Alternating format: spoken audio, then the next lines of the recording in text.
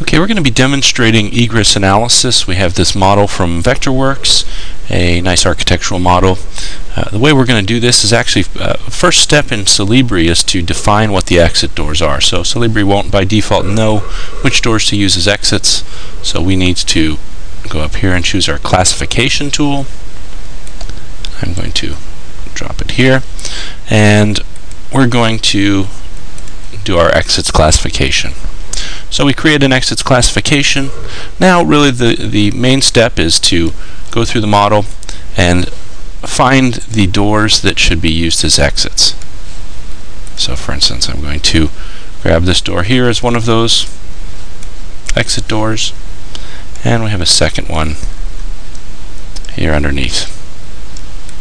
Okay, so once we have those highlighted, now we can go to our manual classification option. We're going to make these exits, and we have two selected objects that we're going to choose as exits here. And we're going to go ahead and assume those are the only two exit doors in this building. I'm going to switch to the checking view now. If we click the Click to Add Rule Sets option, we'll see that there is already a rule set here called Egress Analysis that we can load.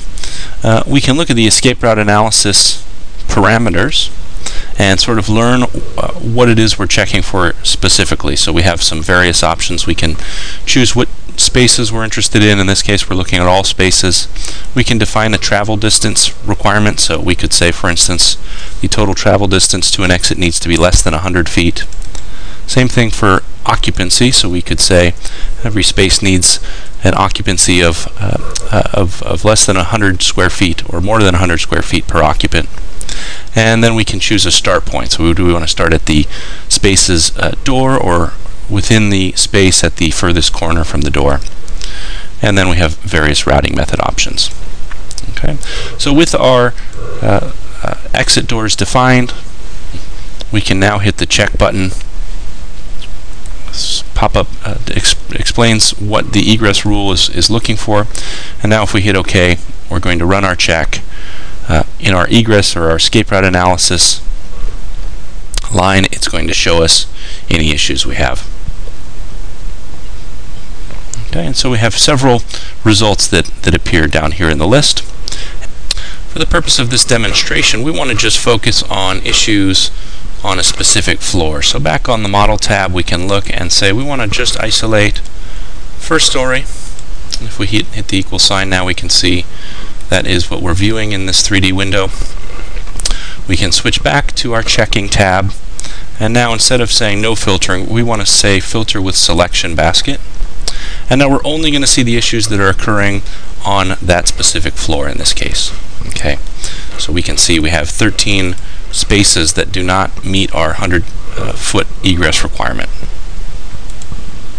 We can look at a specific space, for instance this bedroom, and we can also see what the total travel distance to an exit is, in this case 120 feet, and of course that violates our requirement of 100 feet. Next step is going to be to report this information out. So we have of course a space here that we can clearly see the paths to egress. We can see the issue. Now we're actually just going to right click on this issue and say add slide. We can add our own comments if we want, or we can hit set default, which will just import the description of the issue for us. And now we're going to hit OK, essentially rejecting this issue or marking this as an issue or a real problem, and creating a viewpoint and a comment associated with that issue.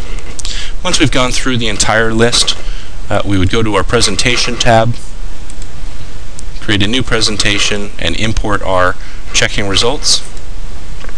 And here is our first slide. So theoretically we would have, of course 10 or 20 or 30 slides here. We could then hit the report button and save this out to an Excel file.